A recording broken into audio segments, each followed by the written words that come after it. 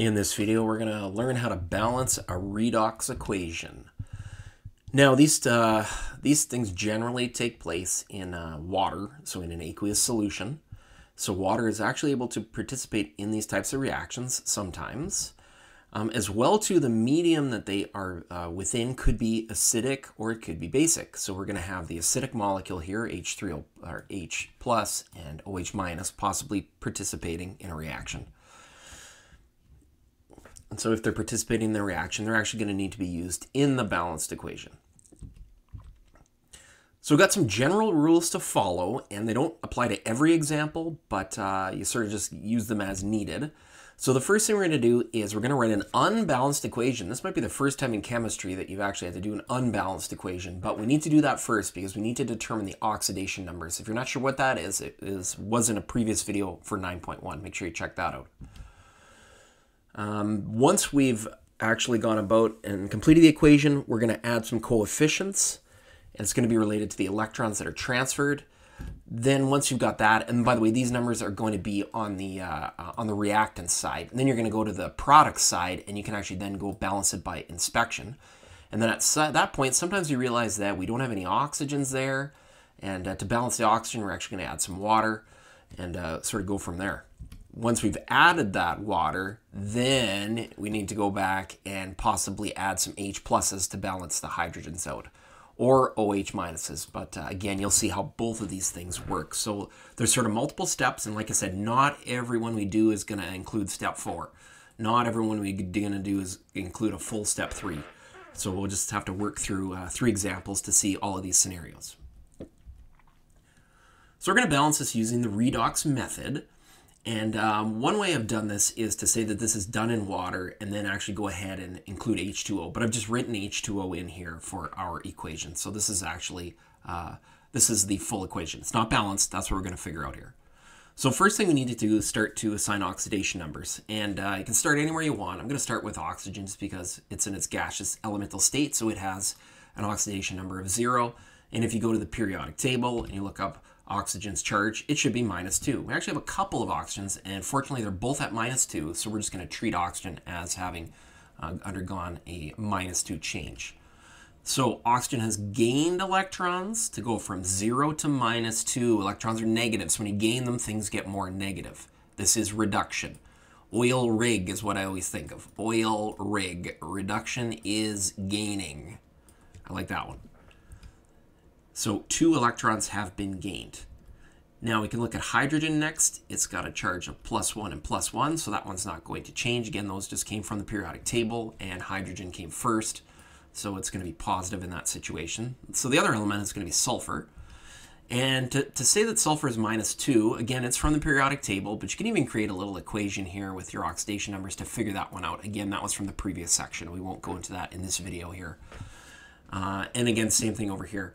I guess technically just a quick refresher is if oxygen's -2 and there's 2 oxygens, that makes it -4. So to offset that, sulfur would be +4. So the very thing I said I wouldn't get into, I just got into on that example. So what has sulfur done? It has lost electrons. It has gone from -2. It's now at -4. It's been oxidized. Oil rig, oxidation is loss. And we have a total of 6 electrons lost here. So I've just rewritten the equation.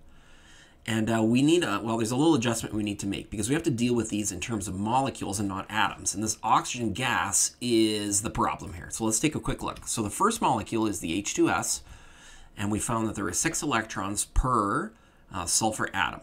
And that's fine because there's only 1 sulfur in this compound, so there's sort of nothing to do there. So this one's actually going to stay the same.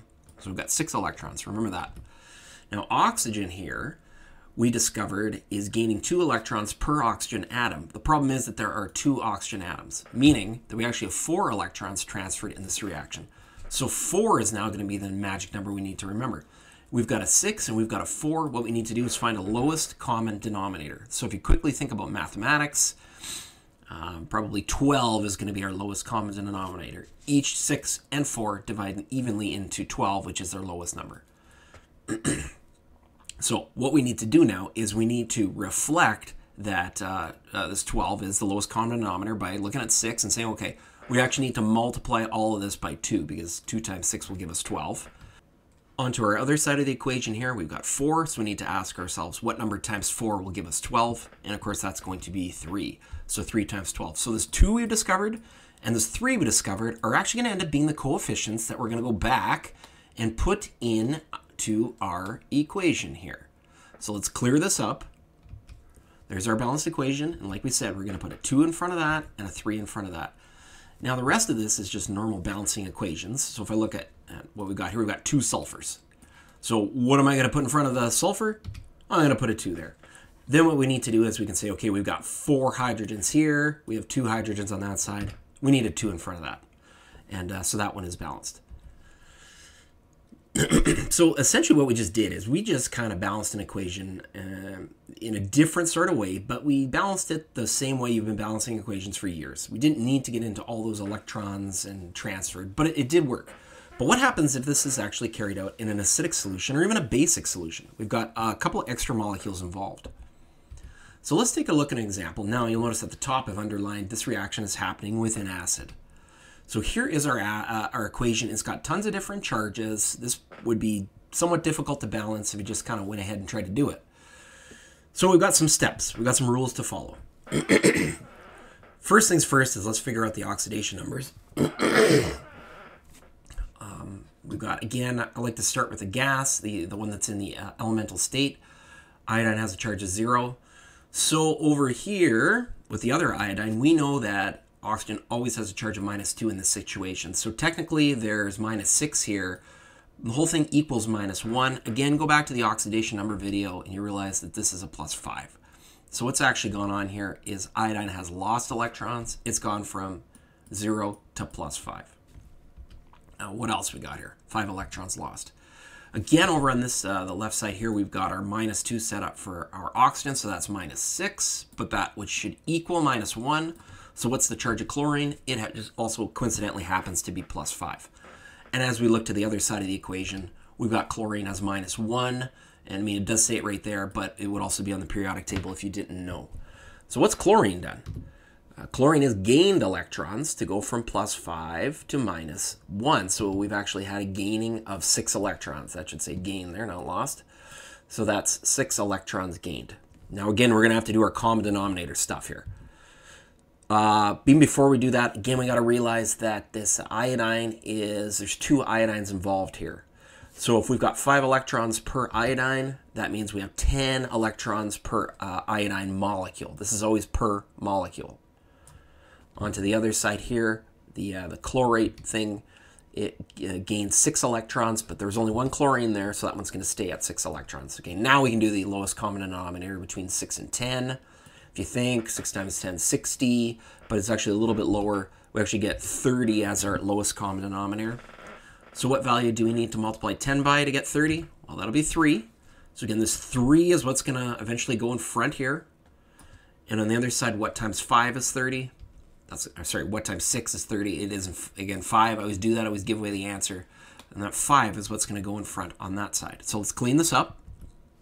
Let's add our coefficients in. And now we can go about kind of regularly balancing this. This shouldn't be too hard with the chlorines because we have 5 chlorines there. So what do we want to put in front of that chlorine? We want to put a 5. And then you can count up the iodines. I think we have 6 iodines here. So over to this side, we want to place a 6 in front of that. Now, like our last example, we were done. But what hasn't been balanced in this reaction is actually 2 things. Firstly, the oxygen hasn't been balanced. If we count all this up on the left side of our equation, we actually have 15 oxygens. 5 times 3 is 15. Over on the other side, we have 6 times 3, which is 18 oxygens. So we're 3 oxygens short on the left-hand side. So what are we going to do? One of our rules says that we have to add water. We are going to add water to balance the oxygens. Keep in mind, water is obviously H2O. We've got 1 oxygen. So if we want to get 3 more oxygens on this side, we're simply going to have to add 3 H2Os over to the reactant side. And that's what we're going to do. We're going to add in our 3 oxygens. But now we got another problem. Now the hydrogen's not balanced because we have 6 hydrogens on this side and we have none on our product side. So because this is done in acid, we need to remember that we're now going to deal with the H+ molecule. So if we need 6 hydrogens on the right, we are simply going to place 6 H+'s on the right side. So the last thing to confirm here is, do the charges on both sides of our equation add up? We're not used to having charges in equations, but this one we actually do. So if we look, what's the overall charge here? Well, let's see, water, there's no charge. Iodine, there's no charge, but we have 5 times minus 1. So we actually have a net charge of minus 5 on this side. What about this side? Well, again, we have 5 times minus 1 is minus 5. We have 6 times minus 1, which is minus 6. So there's technically minus 11 there. But we now have this plus 6.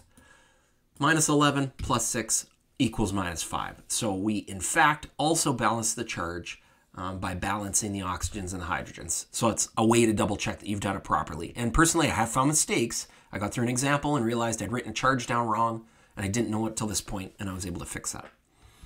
The last thing we want to do is take a look at what happens when it's in a base. Base is OH. What I've actually done here is I've actually used the exact same example, because you would solve it the exact same way. You'd go through the steps of the oxidation numbers, you'd end up balancing your equation. And so with this one, that's where I started at. I sort of skipped all those initial steps, and we've arrived at this point where we need to, again, balance the oxygens. That's going to be our first move here. And so to balance that, it actually repeats the earlier step where we find those 3 waters. Don't forget that. The next step we did was we balanced the 6 hydrogens we added. So what you actually do is you actually, again, add the 6 hydrogens to the other side. So this equation right now looks exactly the same as the one we ended with in the last question. But now we have that extra step of this is actually being done in a base. So this is where the OH molecule comes in. So we don't want this to be acidic. We want it to be basic. So the first thing we're going to do is we are going to add 6 OHs to this side. So 6 and 6. If this was a 20, you'd add 20 OHs. If it was a 500, you'd add 500 OHs. The whole point is we want to neutralize the acid and end up with water. So whatever we do to the right side, we have to do to the left side. So we're also adding 6 OHs onto the left side. Now the next step is we're going to collect everything up here. So I'm going to erase those 6 H pluses and 6 OHs and rewrite them as 6 H2Os. Now we actually have H2O on both sides of our equation, don't we? So we can simplify this. So I'm going to cross out the 3 on that side. I'm going to cross out the 6 on that side. And quick math says 6 waters minus 3 waters is 3 waters. So we actually have a net of 3 H2Os over on this side here. So let's get rid of that one over there.